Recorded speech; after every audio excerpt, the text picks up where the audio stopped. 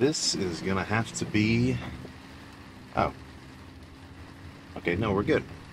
For a second I thought it was 4:47. No, okay, 3:37. Perfect. What kind of gets me is some of my gyms on the weekends, they close at 6. Not ideal. Because, I mean, it's not like you don't have all day to go to the gym on the weekend, but, you know, sometimes 5 o'clock just rolls by and you're like, holy shit, I gotta go. No. So, oh yeah. 2 hours-ish once I get there. More than enough time to destroy arms. Plus, I'm doing a little bit lower volume now, so the workouts themselves just take a little bit less time. Plan for triceps is I'm definitely going to get some overhead pressing going on. Like, everybody knows the movement where you sit down on a bench, you throw a dumbbell over your head, and you're going back like that. But I don't really love that one. Maybe the reason I think my long head is slacking is because I don't love those. But it's just kind of a weird movement. Something about it with my shoulder. Oh, whatever. But I definitely think that my triceps have some size to be gained. Some muscle to be stimulated. By getting some overhead stuff going. Because I've got the push downs locked in. You know, tons of weight, huge pump every time. But you know, I just think I gotta attack tries from a different angle. So I'll kind of jerry-rig a little cable setup so I can do some. Really what I need is like just a normal bench seat for a shoulder press. You know, where it's just like literally like a chair, a padded chair for shoulder press. Because you can butt that up right against a cable stack. And it's such an easy setup. So since they only have normal benches, where once you put them on an incline, the stand kind of like extends this far back, you can't really set it up like that. It takes a little bit more ingenuity. You know, but if you come up with some kind of machine combination or something or whatever, and you think it'll work, try it, you know. I've gotten some pretty solid calf pumps by sitting on a sitting on a lying leg curl backwards, putting the pad on top of my knees, and then doing calf raises. You know, you can use shit in multiple ways and get something out of it. Now, that's not going to imply that you won't look stupid, perhaps, but if it works, it works. So 8 sets of tries of a solid variety. I can foresee push downs, dips, overhead extensions, maybe dumbbell kickbacks. Haven't done those for a while. Tries be pumped. After that, curls is... I think I've got the bicep training down pretty good. You know, I hit a variety of curls, completely pump them up, and they're pretty strong as well. So, I don't know. Typically, I start with heavy dumbbell curls, because that's probably the movement where, well, I'm the strongest, I can go the heaviest, put the most tension on my biceps, you know, really just get some working reps done.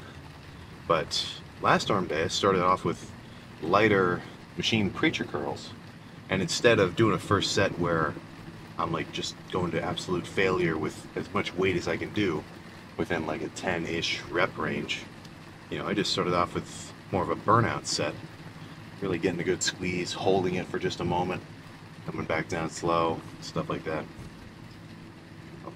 I see people do all sorts of different styles of training, and they emphasize so many different aspects of it. You know, everybody knows about all sorts of, again, there's just so many I can't even get into it. It's like, I hear FST7 talked about, interval, meso sets, where, come on, as long as you go hard, you get a pump, and you notice a trend of growth over a certain period of time, and guess what, you're doing something. Now, I'm not trying to tell you not to try to optimize it as your training progresses. Even I'm trying to do that, man. I'm trying to get my training better. I want to do this as efficiently and effectively as possible. But I make this analogy all the time. The high school football kid who goes into the gym and just tries to go fucking bananas on biceps, is probably going to build a bigger set of arms than the kind of dorky kid doing low intensity, even though that kid may be doing his reps perfectly, with perfect form, perfect execution. You know, intensity is going to outweigh effectiveness. But, well, you know what I'm trying to say there. So, make sure you have the intensity down, and then improve the effectiveness over time. Or vice versa. It's, each of those things are kind of playing off of each other. But for the most part, you're never going to go wrong going hard on a set. I can say that with 100% belief. So I'm going to warm up my elbows, my shoulders a little bit. We just jump into the first working set. All right. No calf check pump. Calf check pump. Calf pump check. And whatever. They honestly don't even get that crazy when they're pumped. In that sense, I think calves are similar to hamstrings and triceps, and maybe even quads a little bit. You know, when they're pumped, obviously they're going to be momentarily bigger, same with any muscle, but they're just going to lose some definition, you know. So in that sense, I never really check my calf pumps too often. Maybe if I'm wearing shorts, I will a little, but you know, how often am I really wearing shorts? How often am I wearing shorts? Rarely. Very freaking rarely. So, what did today's diet consist of? I had, oh my, you gotta, okay, let me put you onto something. You gotta go to Costco and get individually sealed, like, these 5-pound turkey breasts. Pre-cooked. Oh my God, it's just the perfect poultry style of protein, in my opinion. You know, I'd rather have a block of that sitting in the fridge where I can cut off like an 8-ounce, I mean, I almost want to say an 8-ounce steak, basically, just a big block of turkey. You know, it's just so much easier than like cooking chicken, and there's just no benefit to cooking the chicken anyway. You know, I can cook chicken if I wanted it. I don't know, I guess maybe I'm just a chicken breast hater. But the turkey breast is sweet. So I had a big block of that, about 8.5 ounces, so 50-something grams of protein. Cubed it up, put it into a bowl with some salsa and some fat-free cheese.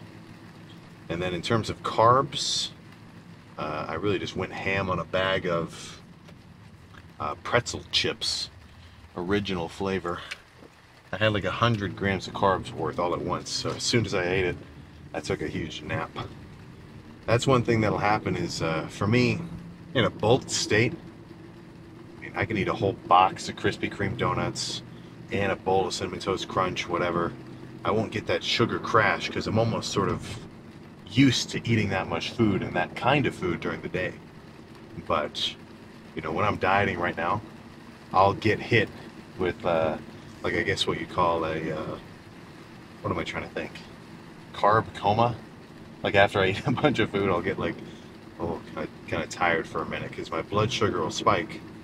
And then I'm super, like, if I went the whole day eating just really low foods that are low on the glycemic index, which, like, oatmeals and oatmeals and yams and, like, wheat breads, stuff like that, what you'd refer to as more of like a complex carb, those are low on the glycemic index, right? Meaning they're not just gonna spike your blood sugar like that.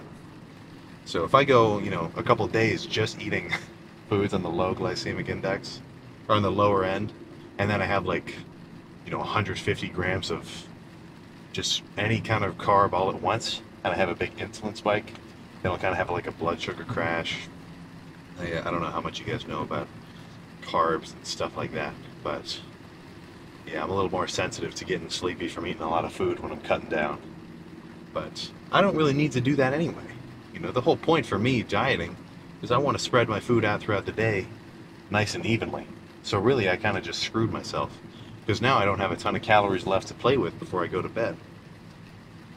So I've been aiming for 2,500, but I've been kind of loose with it for this whole month. Like, I needed to go back through the... Actually, what am I talking about? I can do it right now. So, one thing with the stupid, simple macro trackers, it can show you the average over the last 30 days. Oh, I guess I've been pretty good then. So over the last 30 days, the average macros has been 220 grams of carbs, 80 grams of fat, 226 grams of protein, and average calories 2534. Okay, so I guess I kind of am on track. What am I talking about? I bet I forgot to track some. Because I've been doing more like 2,800 calories. I think I'm going to try to really lock it in on 2,500 for the next month. And I think the reason I've been kind of lax about it is because, I'm getting leaner, right? The cut is resulting in, noticeable changes. So I'm not like super strict on myself. I'll go over on the carbs and the fats a little bit. But that is not the way to do it. If you're not noticing any changes on the scale or any visual changes of your body fat, then you've got to change some shit up, and you got to do it in a very strict way. I don't want to just do a calorie counting preaching session every car talk, but I swear the number one factor which is going to determine whether or not you gain weight or lose weight, and when you add bodybuilding weight training into that equation, then the only thing that's going to change whether or not you gain muscle or lose fat is if you eat in a calorie surplus or if you eat in a calorie deficit. With about a gram per pound of body weight of protein. It's kind of a long one right there. But as a beginner, hit your gram per pound of protein and just get in the gym. Perfect way to start. So let's get into what we're going to do over the next few, in the very direct foreseeable future. I'm going to go home, eat something, shower off, I'm fucking gross, do my laundry. I've been good about keeping my laundry clean, folded. I was in a bit of a bad habit of just like, you ever throw your laundry onto your bed as a way to motivate yourself to do it? Where it's like, I can't go to bed until I do my laundry. And then you just scoot the laundry off to one side. It's fucked up. I've been good about that as of late. Home, food, play with my cat. That's it. That is freaking it. I don't have any schoolwork this weekend. Very lucky for me. And then early morning cardio tomorrow. I forgot to bring a scale, so I have my one. I like to just use the same scale when I come back and forth, just because some scales are just off. So keeping your weighing, your weight checking routine consistent is going to give you some legit, actual trackable data. So that means not only should you probably use the same scale every morning, but you should also do it at the same time. I've brought this up before. If you weigh yourself at 3 p.m., your weight can fluctuate so insanely, like by a pretty solid amount of pounds. I can wake up at 234, and even on a cut, by the time it's like 3, I could weigh 240. Let's say I just had a big meal, I just drank a ton of water. Your weight can just change a pretty substantial amount just from the amount of food and water that you've had so far. So weighing yourself in the morning after you go to the bathroom is the most consistent method if you're gonna, be serious about tracking your stuff and whatever. But cardio in the morning, I might throw abs in after cardio, kind of just for fun. Like, in my opinion, once you've built your abs, or not, I don't even consider this an opinion, more of an observation. Once you've built your abs and they're, pretty defined, like that you've actually got them developed, you're not going to lose them if you keep lifting. Like, sure, you could get, fatter and they could get covered up, but your abs get used so often, not only in your workouts, but just in your life, moving around. Plus, I'd say abs are the muscle that people flex the most when they're checking themselves out in the mirror. Like, all that combined is enough to keep them there. Like, after you've got a solid set of abdominals, from ideally, well, I guess not ideally, this is more so my opinion. I think doing cable crunches or like weighted machine crunches is probably going to be your best bet. Just because why would you train them any differently than like all the other muscles on your body where you use resistance? You know? I wouldn't want to do a body weight quad workout. I want to get on a squat or a leg extension or a hack squat, you know, stuff like that. So why would I want to do a body weight workout for my abs? You know, for me, that's just kind of how everything clicks in my freaking brain. But so if you don't have them, your body fat percentage may play a role. I'm not gonna lie. If you're holding on to too many lipids, I'm trying not to say if you're too fat. If you're holding on to too many lipids, then yeah, you're not gonna be able to see your abs. But they do have to be developed like any other muscle. You know, when people say they're built in the kitchen, I think it's more so they're revealed in the kitchen. They have to be built in the gym. So back to the crib. I'll see you next time. Did you do your cardio? I guess if I say today, it's probably guaranteed not true. Have you done cardio this year? Have you done cardio in your whole life? Maybe not. Maybe freaking not. So it's 11:07 on a Sunday. Perfect time to go to the Planet Fitness and sit on the seated bike for 30 minutes. I probably would prefer to go to the Y near me just because they have a sauna. And I mean, it's not like I think I'm doing anything crazy in the sauna. Like I'm not reaping any insane benefits. I just kind of like being in there after cardio. When I'm cutting down though, you know, when I'm bulking, I want to just do the cardio and then get back to the house and eat something. But on a cut, usually I'll jump in the sauna sometimes, kind of just for fun. Sweat some sweat. But let's just break down the routine of what the morning cardio even is. So I took all my vitamins.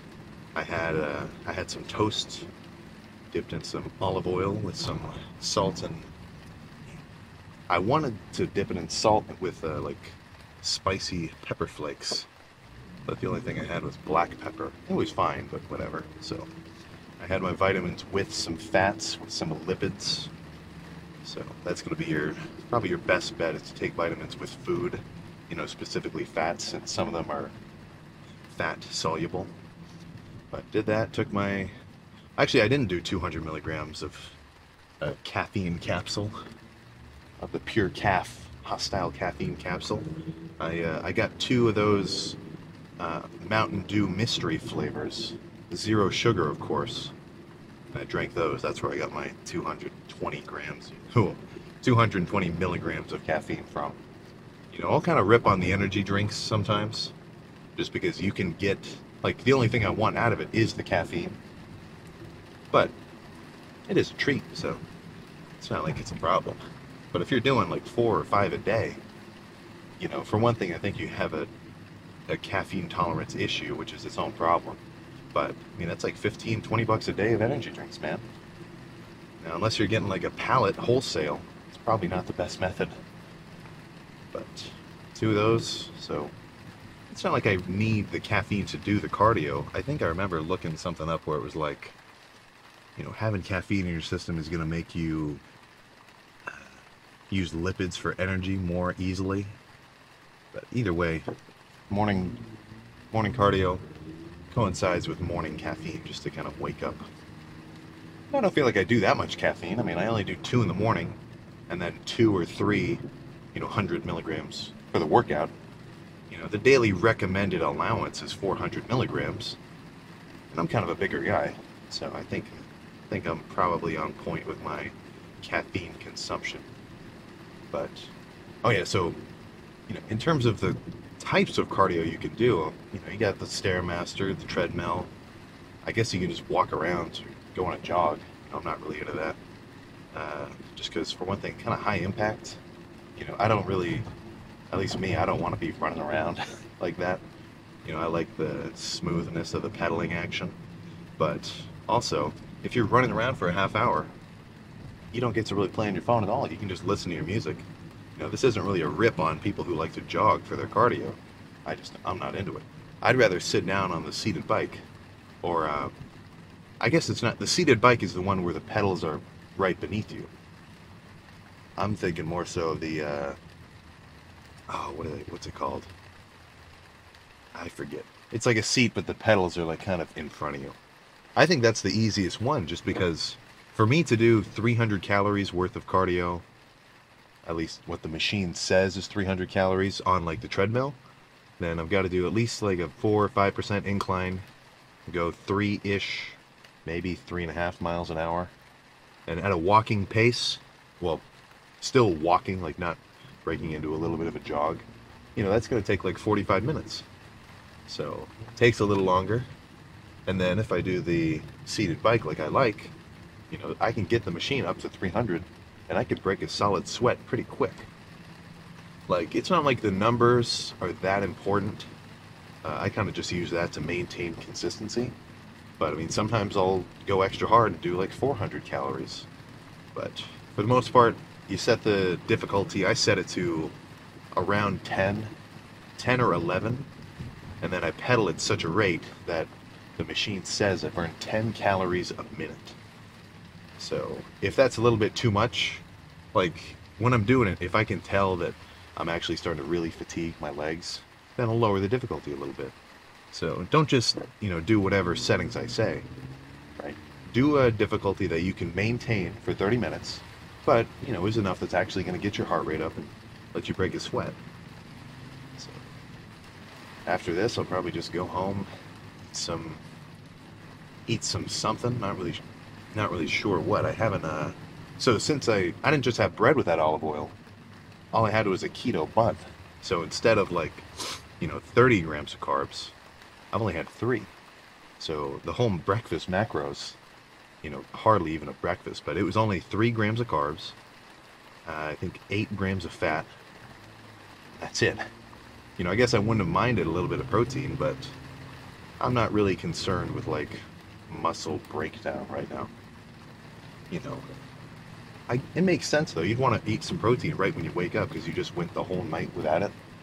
But I'm not in such an insane deficit that I'm worried about like going catabolic. So I think that's pretty much all I gotta say. Let's cut to the Planet Fitness locker room pose down after the cardio, and then we can drive back and talk about some other random shit. Alright. This is a fucking thick hoodie. I did not expect to be that hot. I was almost maybe pushing the limit of sweatiness there. Because it was kind of like I was drenched from the cardio, and then just sitting there doing, you know, poses, like sitting there and flexing. You're kind of getting a little sweaty then too. Like I had to kind of dab myself off with some paper towels before I put the hoodie on, just so I could, you know, get my arms through it.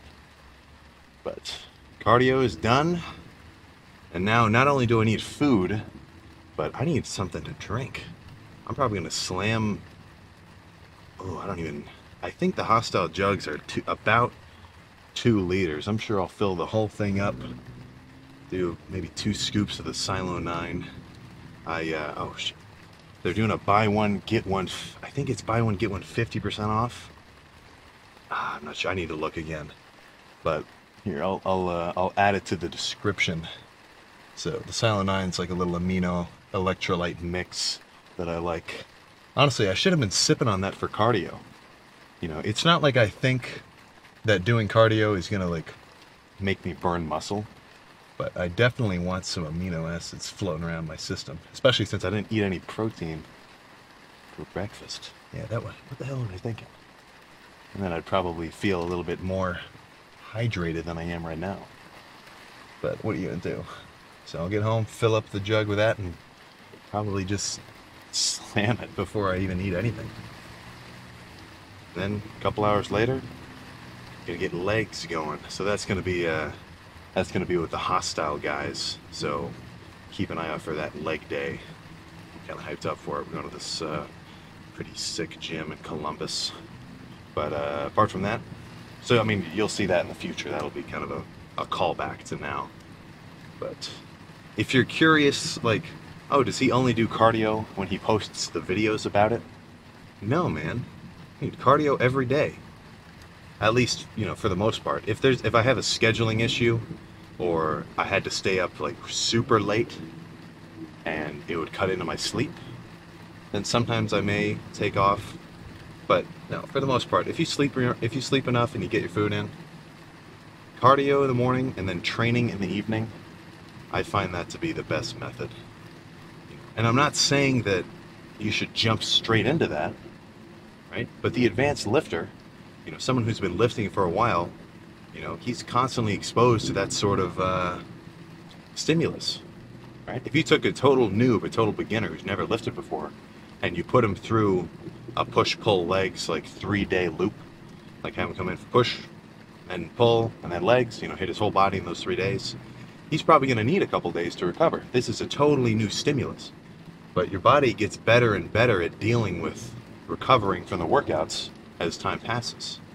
So, I mean, I've been doing pretty much no rest days since the beginning of the lifts in high school.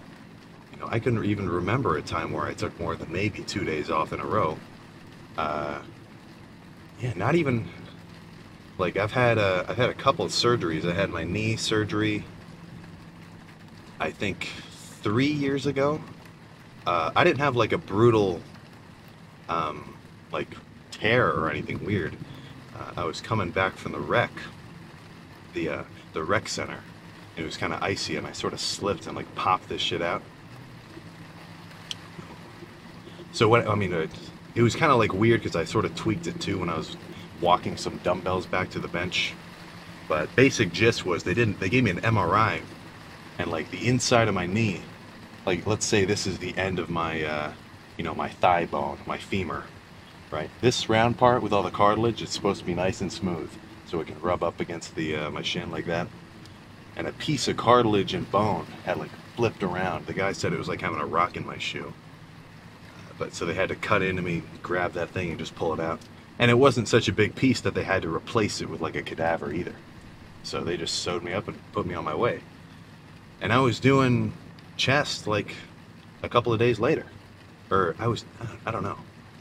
I forget how long it took because I did have to sit and keep it pretty straight for a couple days. But that's the only time I could really remember having, you know, a couple of days off. You know, even when I cut my hand really good, like all sorts of thumb muscle in here sliced open on accident because my knife safety was not readily available to my mind at the moment. But whatever, you know, they sewed me up, and so I had to get like a reconstructive surgery to put all my tendons back together. But just to the emergency room, they sewed me up from the outside. You know, that same day I still went in and did legs. All I did was leg extensions and hamstring curls. You know, in terms of just general approach to when you're injured, I find that just staying at home resting is probably your worst option. Especially if you know, have been in the zone of lifting for a long time. What good is it going to do you to just sit, you know? If you totally smash your leg, go in and do shoulders and arms. Or if your wrist gets totally wrecked somehow, I don't even like to imagine these injuries because it almost feels like I'm asking for it. But, you know, if some portion of your body is just fucked, or let's say screwed up, trying to reduce the F-bombs a little bit subconsciously. Let's say some part of your body is messed up. It is in your best interest to work around it. Because what's going to happen if you just sit at home for like 3 weeks? Your metabolism, blah, blah, blah. Your metabolism's going to crash. You're just going to slow down in general. You know, you're meant to move around. You're not supposed to just sit. Unless you're like, you know, emergency room level, you got to keep the routine going and work around it. Working around an injury will always be better than just sitting around an injury. And that does not mean work through an injury. That is not what I'm trying to say. You know, if sometimes I'll tweak I've tweaked my quads before just a little bit. I've pulled my hamstrings pretty good. I've kind of pulled my chest before. Never like you know, tear wise, kind of just intramuscular, like a pull. Um, and there's no chance I would try to like keep doing the workout through that. You know, that is sort of your first response, like, oh fuck, I'll finish the workout, whatever. Like, no, that is not the way to go about it. If you can tell you tweak something legit, that's when you hit the brakes instantly. You know, if I do a chest workout and like first set of bench I feel a little something, done, no more. If I do think it's, well, I guess it has to be bad enough that I think it's worth stopping for. You know, but you should be able to gauge that pretty well. At least you definitely should as time passes. But you know, if my chest is wrecked and I need to take like a month off of heavy pressing, so what? You know, no heavy pressing for me. I'm still gonna hit back and arms and shoulders and chest and legs and calves and forearms. And then, you know, once it kind of does start to recover, I want to jump into moving it around. You know, I'm not just going to get straight to a 3-plate bench, but, you know, I'd get on the pec deck really light, get some activations, maybe just do some cable presses, you know, stuff that doesn't, what's the word? Let's say aggravate the area. That's going to be all right for you. And probably good for you, you know, just getting a pump and some nutrients. Hell yeah, man. So I think that's probably enough of the injury talk. Ideally, you never even have to think about that because you'll never get injured. But you know, if you're seriously pushing yourself hard, it's kind of just part of the game. So you got to be able to adapt and overcome to that sort of shit. But when I get back home, drink my drinks, eat my... oh yeah, fuck yeah! I got a bunch of top round steaks, lean cut. I think I'll make one of those. That'll be perfect. Maybe I'll do half of one of those with some egg whites, and I'll toast some of the keto buns and turn it into a whole breakfast. All right, now I'm starting to get excited. So I'll probably have that and a couple more meals, and then I've got legs tonight. So this is a little bit of a quick one, but you know, what are you gonna do? I'll see you next time. All right, old habits. Old habits appear to die hard. It is 10:09. 10:09 freaking 9 at night. I've been on a pretty good streak of lifting, you know, before like 6. But man, I don't know what happened. I go to lay down at like probably 5 or so. I just woke up at 9:30. Yeesh. So luckily, I've got one membership in the works, which is for a 24-hour gym. So I'm not boned. You know, that has happened before. Not just me sleeping in, or, well, that doesn't even count as sleeping in. That's just fucking being irresponsible. But, you know, if your gym closes at 6 or so, kind of screw it a little bit, man. You gotta lift early. 24-hour gyms are the way to go. The school rec center, they're open till 11, which is pretty good, but I didn't have time to get a full chest and shoulder workout in there before 11. So driving over to the 24-hour gym. Luckily it should be empty, so won't have to worry about waiting for any kind of equipment or working in with anybody. But then again, you know, on the opposite end of the pros and cons, gonna be some low energy in there, right? Nobody's gonna be lifting. And not that that's really gonna bother me though. Honestly, I think I like when I'm in a gym that's got some people moving around doing stuff, but you know, unless well, how do I even want to phrase this?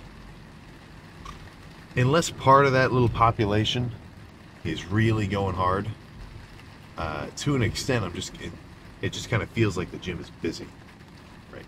If every squat rack is taken, but every squat rack has a freak on it, then I'm gonna be thinking more so, oh shit, alright, it's fucking cool in here, rather than what the fuck are all these people doing on this equipment? I need to get a rack, I need a bench. So more often than not, the general public you're gonna see at the gym is obviously not everybody's trying to be a freak, but whatever. What freaking ever. So yeah, no, like I was trying to say, might just be a little bit low energy. Now that's not to say that I think I'm going to have a bad lift. No freaking chance. You know, I wouldn't mind if the gym was empty every time I went. Because I got a little bit of a checklist that I want to check off. Lift some heavy weight, get a pump, check the pump. Fuck, man, I guess that's it. Just three little goals each left. And whether or not there's people around, it shouldn't really change that for you, you know? Should not really change that for you. So, plan for chest is going to be a variety of pressing movements. I could foresee some Smith machine.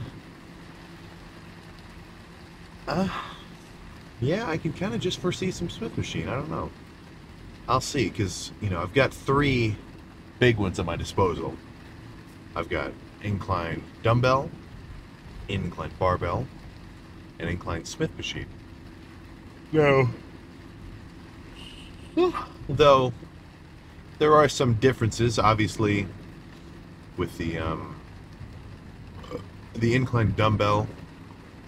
I would say it's a lot more, like, the workload of the set is much more constant, because you can be at the top with the dumbbells in, like, what you'd call the resting position, but you're still flexing your pecs super hard because the dumbbells want to fucking, you know, fall off to your sides. So it's kind of more of a constant burn with the incline dumbbell. Then incline barbell, you don't have that, you don't have to activate your chest so much at the top. So at the lockout, you can kind of take a moment, sort of recover just a touch, take a couple of breaths, and then go for another rep. But it's still a free weight. And then with incline Smith, you know, it's the same deal.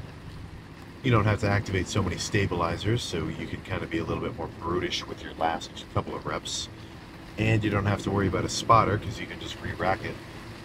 So but they're all pretty much doing the same shit, hitting my upper chest.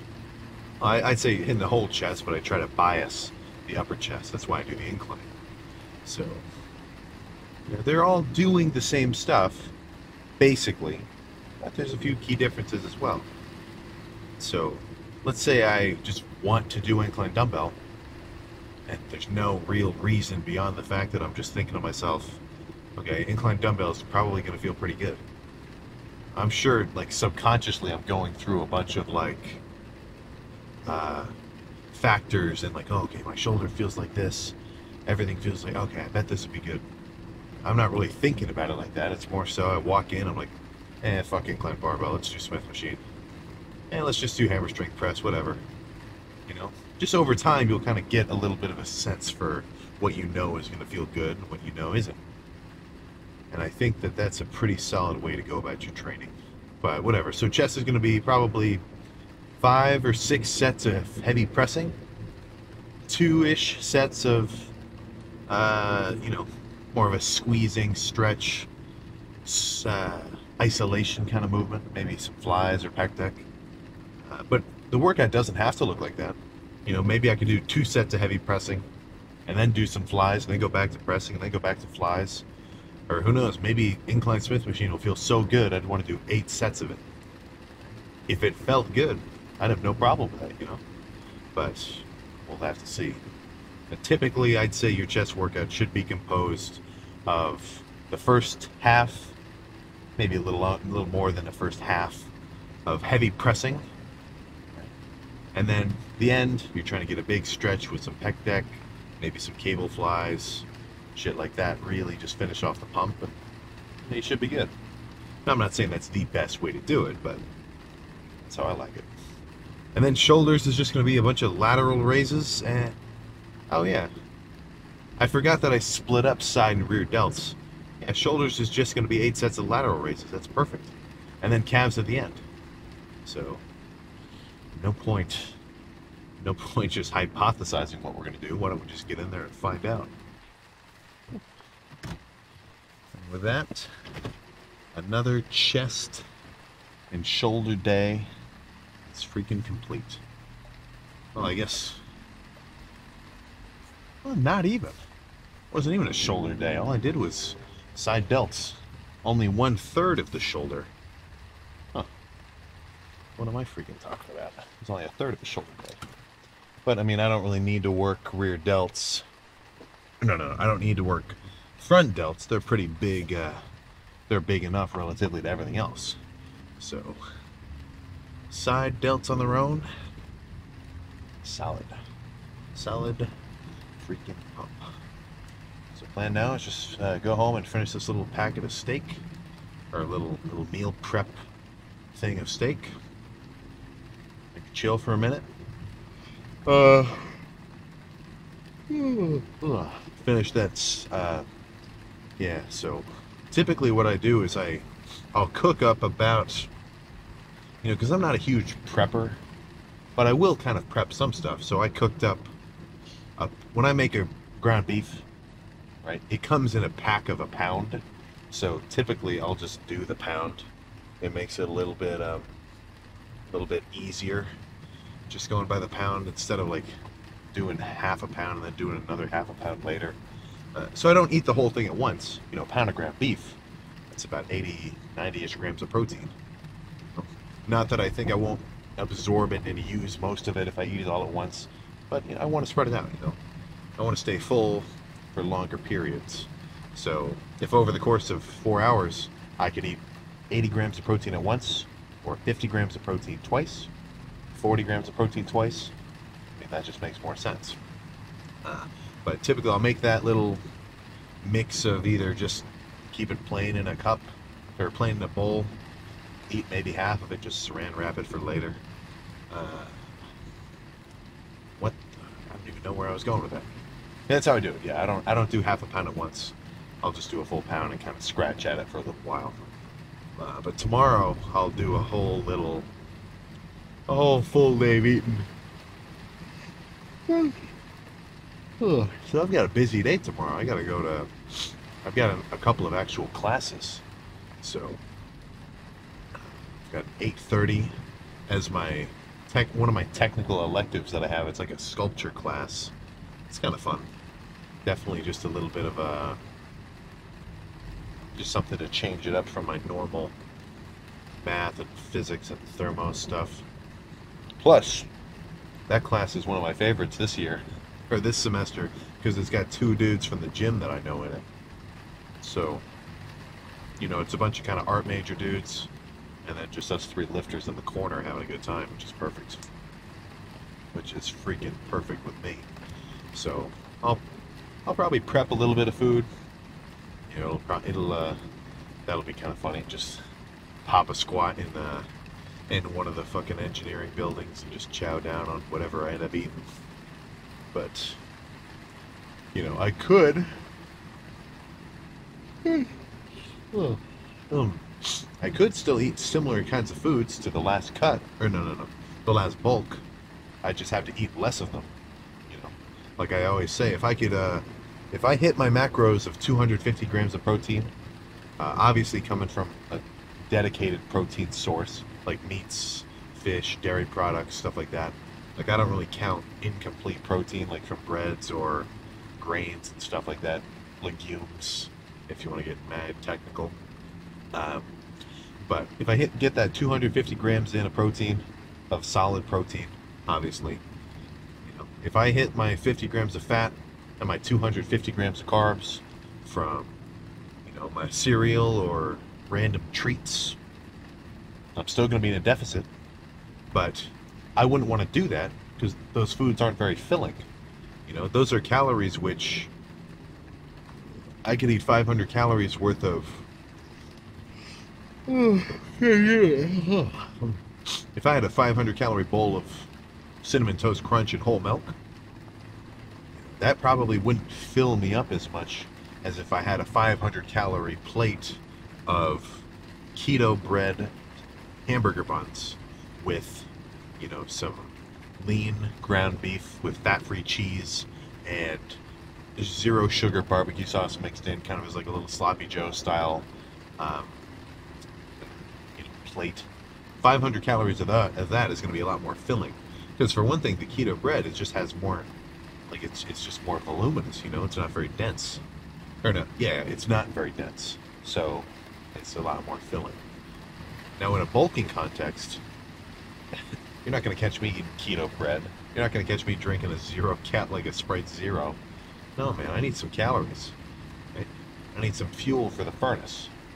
Now, right now, I'm trying to not throw so much fuel in there. So, this morning was 235.4 pounds, but yesterday I had like 4,000 calories, like a fool. Unintentional refeed, just because I was kind of hungry. And I was driving back home to school. And I was fucking I drove home at an irresponsible hour, let's just say that. So I stopped at Sheetz. I got some Sheetz chicken sandwiches to tide me over, which threw me over my calorie limit like a chump. So I think another couple of days at 2,500, we should probably be floating around maybe 233, maybe 232 pounds-ish, something like that. You know, we're not dropping weight off by the slice, like 2 pounds, 3 pounds a week, because that's not the point. I'm not doing a deficit that's that steep. Like, I'm definitely trying to be in a deficit. I'm getting leaner as time progresses, but you know, your day-to-day weight can fluctuate like crazy. You know, if I were to kind of just stop drinking water at like 3 o'clock today, and maybe, you know, only drink a little bit, whatever, go to bed early, and then sleep in until like maybe noon the next day, I could get on the scale and be like 3 or 4 pounds lighter, just because I'm a bit more dehydrated. Like, I've got just less water in my system. Because you got to think, at around 230, you know, a 2 pound difference, it's less than 1%. So your body's mainly water, so your day-to-day weight is going to fluctuate just a touch. What you're really kind of looking for is a weekly trend. But, you know, I'm not really hitting like a massive steep decline of calories, or of weight. It was kind of more of an initial drop, like a very steep drop right when the bulk was over, and then now kind of a steady, slow downward slope. But that's what I'm going for. I'm not trying to lose strength. I'm trying to hold on to as much muscle as I can, and, you know, just trim a little bit of fat off before the next bulk. You know, I'm not going to stage ready, not even close, but do have maybe 3.5-ish more weeks. I think we'll probably get to maybe day 60 or so, and then I'll cut it. You know, I'm much more inclined to cut the cut short than I would be to extend it like the bulk, you know. So, yeah, another couple of weeks, I'll just get a little freakier. Get a little bit of, what's the word? Get a little bit of a hint, or not a hint, a little bit of a better idea of just how I'm looking. You know, because sometimes you don't really notice imbalances and stuff like that until you get a little bit leaner and you can really see what you're working with. You know, so one thing that kind of jumps out at me, not brutally, but triceps. That is one thing that I will be focusing on directly. Well, okay, obviously I'm focusing on everything directly, but I am going to give triceps a little bit of special treatment for this next bulk. Maybe I'm going to, well, for one thing, I'm going to change up the training style. Probably out of everything, triceps will get changed up the most significantly, especially in terms of exercise selection, because I seriously need to bias overhead stuff, really work the long head. You know, because when you're doing like a double bi flex like this, you want your tricep to fucking hang off your arm. So, bis are looking good, tris are lacking just a touch. But other than that, man, I just want some more meat all around. Big legs, big chest. Back and shoulders are doing pretty good. I will say that. Back and shoulders are pretty freaky for me. I've always had kind of a big back.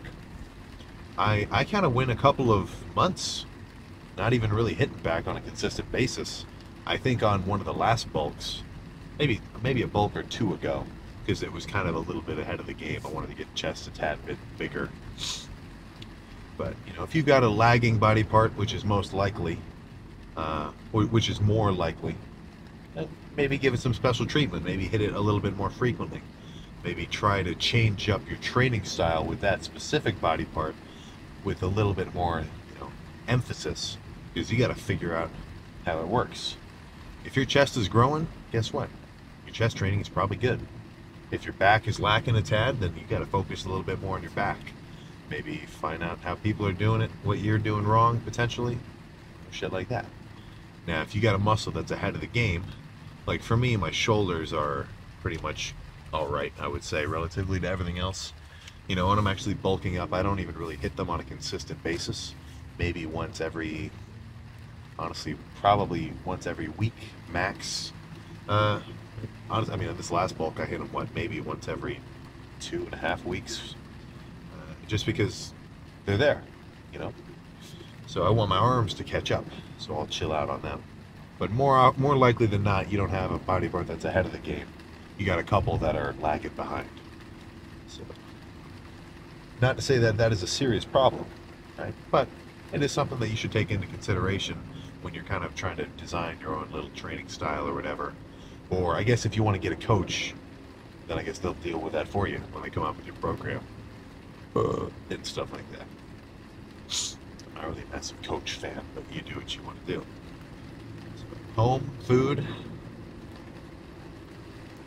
TikTok, I presume. Nothing else, man. I cleaned my kitchen today. Did all my laundry. Room is nice and clean. All my homework's done. I'm on my A game right now. That's how it should be. That's how it freaking should be. Hopefully I don't. Hopefully I didn't like miss a Canvas notification or something. I'm not a massive Google Calendar fan, so sometimes shit'll sneak up on me. But I'm sure a solid portion, honestly, probably the majority of you guys are in school of some sort, either college or high school. Make sure to balance that shit out. Like, I'm not saying skip out on your studies, of course, but you know, for me, it's always been a bit easier to kind of cut back on, let's just say, social extracurriculars, to get technical. You know, me and my brother, we've kind of got this friend group from high school. You know, we'll all kind of come over, hang out, whatever. And like, they'll go out to this one bar in town, and I'm like, shit, man, I gotta stay home and eat, or you know, some shit like that. And I mean, for me, that's kind of normal. I just in general, I'm a little bit like, I don't have a problem being kind of reclusive like that. Like, not that I'm not social, but you know, I got my own shit to do sometimes. But I could definitely foresee a pretty solid majority of you guys struggling with, you know, with wanting to cut back on that sort of thing. You know, FOMO is a pretty powerful phenomenon. But then again, you got to think to yourself, what are you gonna enjoy more later on? You know, that one night of doing just random BS, or you know, knowing that you were on track. And that's not a rhetorical question either. You know, I'm not saying you should totally cut that shit out, right? But ideally, you have a pretty solid balance. You know, maybe plan ahead if you're ever gonna. Yeah, in the summertime, not as much now. Everybody's kind of dispersed and gone their own ways to different schools, whatever. But you know, we'll like whenever we got like a day trip planned or some shit like that, like Cedar Point or like whatever, you know, just plan accordingly. You can balance this shit out, unless you're like insanely strapped for time with, you know, work, this, that, and the other, whatever your responsibilities. I think you can come up with an hour and a half in your day. Well, I think you could come up with an hour and a half in the day, whether or not you know you actually want to put that effort in. You know, that's on your end. So let's there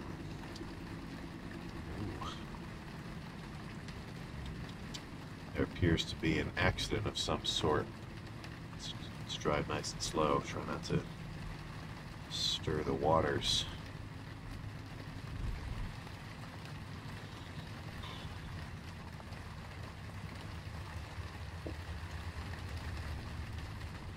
I feel like I'm on live PD right now. Yeah, I don't know what was going on.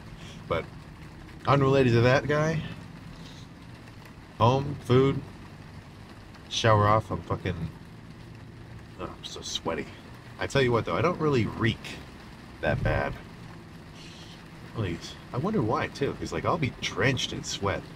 And I mean, unless I'm nose blind. No, I guess I just don't smell that bad. But If you know that you fucking stink, dude, come on, that is the fucking worst feeling. Wear your freaking deodorant. Get your, oh god, what's it called? Get your Dr. Squatch. I love that stuff. So, now I'm just really saying random BS. Home, food, sleep, cardio in the morning, and then tomorrow is back and rear delts. I foresee back being a solid ASS pump. So, ideally, you'll do the same thing. Maybe not back, but just get a solid pump. Hit your macros, be it bulking, cutting, essentially just main gaining. You know, hit your protein, get your protein shakes in, whatever. Take your multivitamin and fish oil, ideally. Your creatine, your pre-workout. Just keep grinding, man. Day in, day out. You know the deal. So, we'll see you next time. Let's get ready to go hit back and rear delts. So, basic plan for back. Honestly, just a bunch of rows, pull downs, and pullovers. I mean, what else really is there, if we're being honest? I definitely don't want to do anything like without my chest supported. I wouldn't want to be doing bent over barbell rows right now because I'm still feeling my glutes from the last leg day. And that was 2 days ago. So back first, and then I'll finish with rear delts. I don't know. I don't really think I would get much out of doing rear delts first. For the most part, I think I want to train my, let's just say the muscle that I'm biasing, or the muscle I want to grow more first. Like if I were to do chest and tries, I want to do chest first, and then tries. It gets a little bit weird because with legs I do it backwards. I'll do hamstrings first and then quads. But that kind of serves a different purpose because when I do hamstrings first, they get a lot of blood flow in my knees. I just kind of feel better when I move on to, you know, leg extensions and presses and whatnot. But really nothing too tricky with back. I mean, I don't mess with any like low back focus days or like upper back focus days. I just kind of hit the whole thing.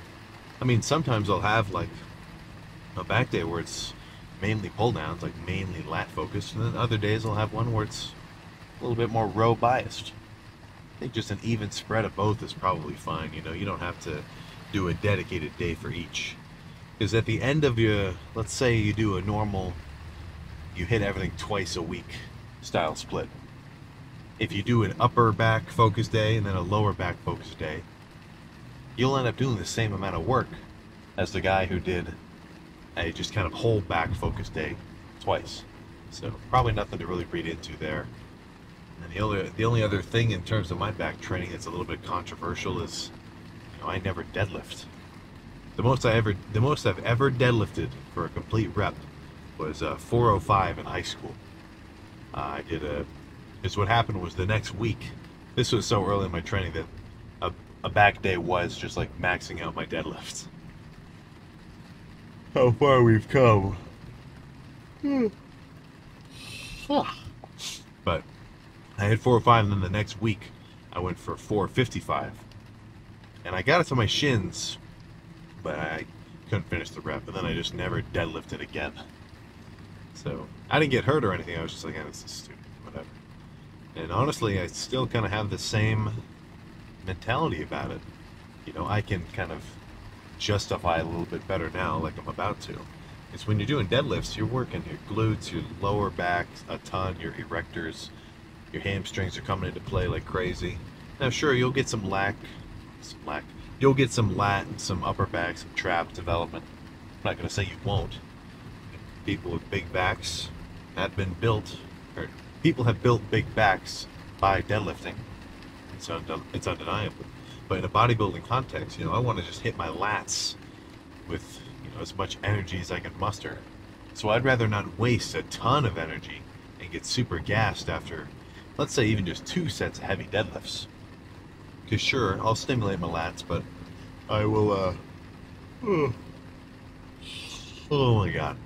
I'll also waste a ton of energy hitting my glutes and my hamstrings, which I don't want to do. You know, I'm not doing posterior chain day. I'm going to the gym to do a back day, so I only want to hit back. that's why I'm using straps too, so I don't have my forearms and biceps come into play, at least not too much, when I'm doing my pull downs or rows. Because again, I want to just focus on my back. Lats, traps, rhomboids, all sorts of shit in between. So the only other thing I could kind of say is a tip is if you're not using lifting straps, I would highly advise it. You know, everybody, I know that you're probably thinking to yourself, oh, well, you know, I want to build my forearms. If you want to build your forearms, you should hit your forearms directly. Don't compromise your back training and your forearm training just because you want to multitask. That's just my feeling on the matter, at least. So I'm fucking still yawning. I gotta slam the pre. 2 scoops of bloodshot and a scoop of hostility.